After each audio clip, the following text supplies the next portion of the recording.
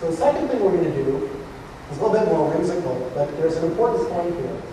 This is a third-party piece of software that people generally use for doing wedding seating plans. So it will do much more than that. Generally, what it is a tool for assigning people to seats subject to constraints.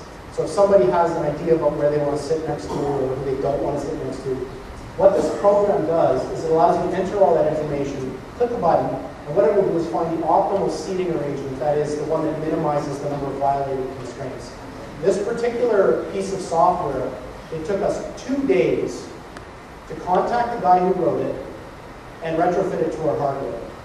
And that's a very important point, is that any software that solves one of these problems, it's usually extremely simple to just take out the solver that people are using, plug in our stuff, and very little effort, and the user experience doesn't change, except when we run it on the line, everything slows down a little bit. But ultimately, it will hopefully surpass the capabilities of conventional systems. So Dave presses the little wizard hat up there. This problem is sent back to the D-Wave quantum computer, it's solved, and it spits back the answers exactly how I showed you. And if Dave presses the little lightning bar, what you see are the violated constraints. These are things that the probe couldn't get around. If you were to seat these people where they wanted to create more problems, and that's a feature of these kinds of things, is that sometimes you just can't satisfy everybody.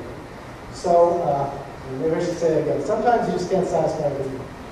So, for example, Napoleon and Cleopatra really wanted to sit together, but it just wasn't in the stars.